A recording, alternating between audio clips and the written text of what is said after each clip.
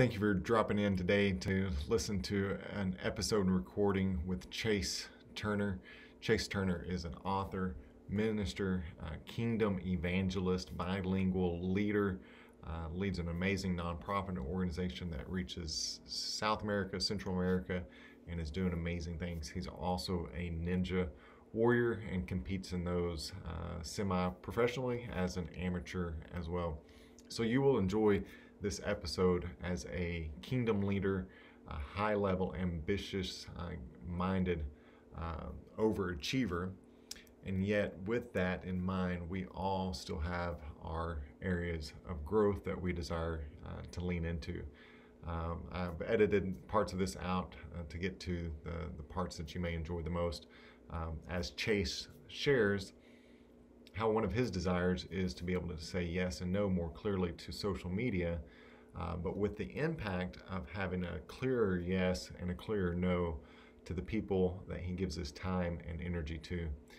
If you find this helpful and encouraging to you, please drop me a message, like, subscribe to the YouTube channel, and please continue to champion hope, to lead full and live free. What's your belief about um, how these two are used? Um, I typically, that's a tough question. My belief about how they're used. My work social media is all about promoting ways to serve other people through training them in Bible stuff. And all of the Facebook Live, all that kind of stuff that I do is always in Spanish, and it's to teach. And obviously, it's all free for people. Our Spanish ministry is free for everybody, whatever it is that we send them. And the personal, to me, if I'm going to use my personal social media account, if I'm posting something, promoting something, if it's the book or if it's not the book, it typically don't post a whole lot. I don't share what I'm eating or, if we do something crazy with exercise, might post something about that. But to me, a lot of it's either self-promotion or, along those lines, and I don't care much for it. So if I'm promoting the book, I'm usually trying to give something away in conjunction with it. I don't know why there's an appeal to learn everything about everybody, but for some reason that's the biggest time suck for social media. I suppose if I was more driven to, maybe do some other things, I wouldn't be caught up in the time suck. And I don't spend a tremendous amount of time on the personal side of it. I'd be fine using no time for it. It doesn't happen right now. Sometimes I may feel like I need a reprieve from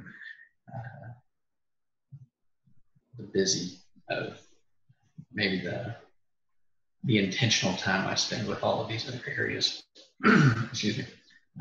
Sometimes maybe just need a reprieve to see what's going on with other people and not back to it. So, but again, I think having a support system in place is really a big key to not having to deal with the pressures, anxiety, stresses that otherwise would come about.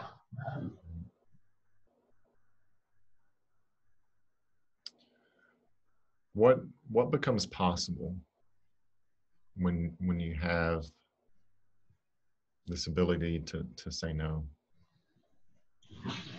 I'm a big believer in that every time you say yes to somebody, you say no to somebody else.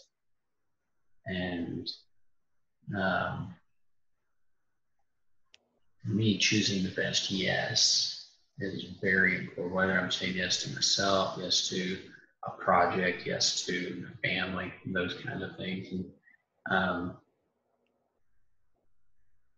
I've been pretty upfront with myself about what I'm willing to commit to. And if I say yes to somebody, it's because I want to do whatever it is. I don't say yes to appease people. I don't say yes for, any other reason other than that's something I want to do.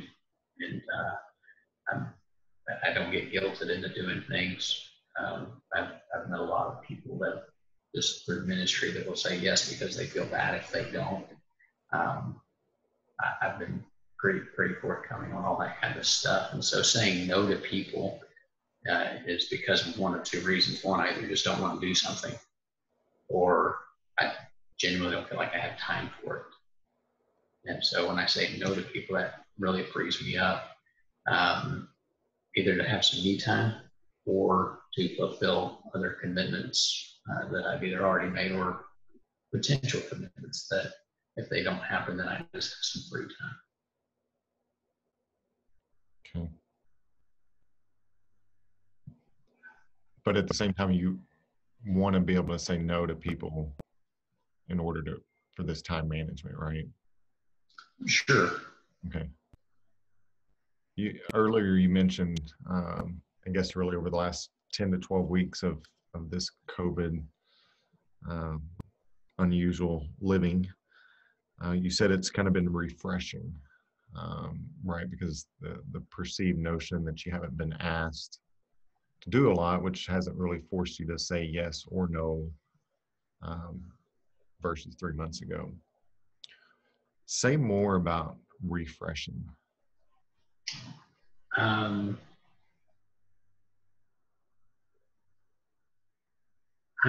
very much a people person. I like being around people, but at the same time,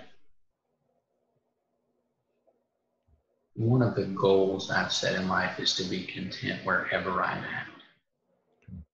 And this is not ideal circumstances for most people.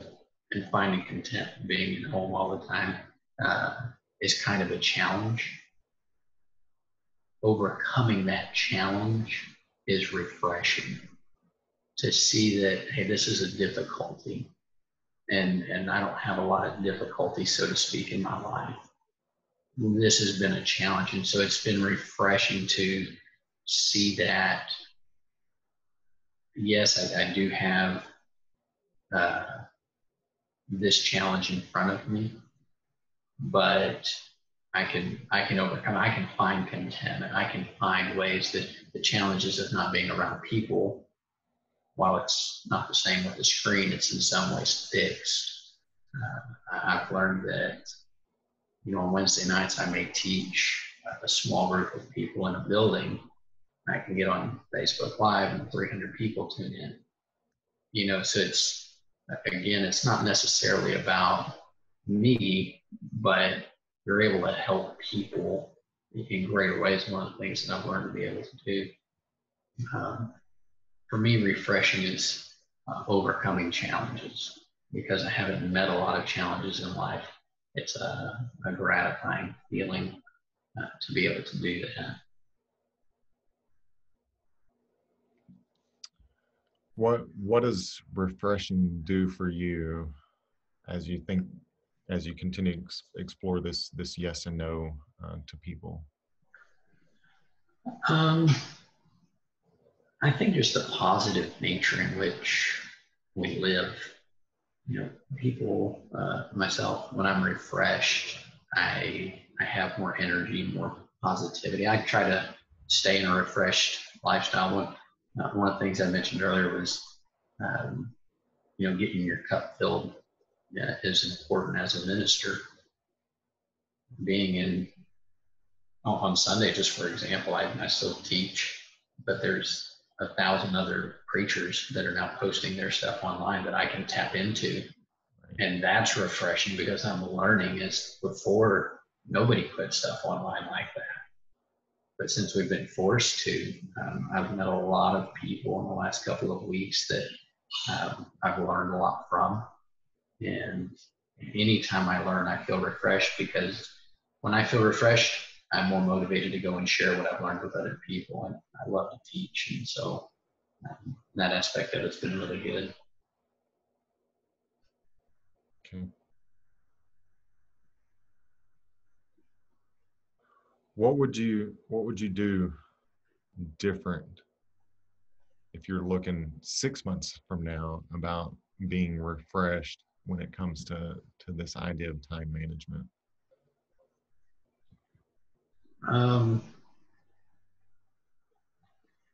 I guess a lot of that depends on how the next 6 months goes.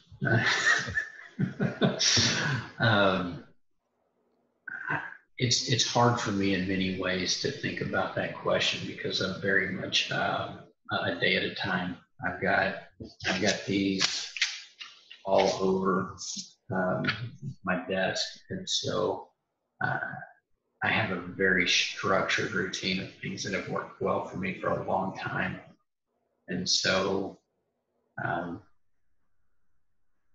want to grow in what I learn over the next 6 months. Always when I'm learning, I want to be teaching. To me, that's the purpose behind learning. So in 6 months, if I look back and say, you know what, I read 10 more books and I was able to share what I learned with other people and spent my time, extra time that I had sharing what I learned with other people. Pouring into my family more. I love teaching my family what I'm learning, regardless of what it may be and on their level. And so I think in 6 months, if I could look back and say that, you know, if I was able to, you know, spend time, have time, save time, kill time, you know, everybody's got the same amount of it. And so if I can manipulate my time, manage my time in a better way for the next 6 months where things improve. It's a hard thing truly to say that because, again, I don't want to sound arrogant. I feel like I do a pretty good job with those things. Everybody can improve on something. I'm not perfect by any stretch. With that time, I think I don't feel like I could do better with more time. Right. I just think that, you know, like I said, making sure I don't add more to my plate than I can handle over the next 6 months. And it'll be interesting coming out of COVID, whenever that happens. It may not even be in 6 months. But when we do, keeping this same mindset of, I did pretty good the last 6 months, not saying yes to everybody because I didn't have to. And so coming out of it, keeping that mindset of, you know, we enjoy being at home. I'll give you a sense of the way we vacation. What do you want? What do you, the person watching this video, want? At home? At work? In your marriage? Or leadership? Are you drifting through your life? Frantic? Fearful? Exhausted? Lonely? Doubting? Insecure? I've been there, and this question is the path to hope. What do you want? In 2 years, 5 years, 10 years? How are you going to get there? Hope is not a crapshoot. At times, it may seem like smoke and mirrors, but research shows that hope is a clear choice. Choosing hope requires a framework, structure, and a safe conversation, allowing you to break free from the isolation. And right now, you can choose a calm, confident, and connected life. If you're ready and brave enough to choose hope, then let's connect and have a conversation.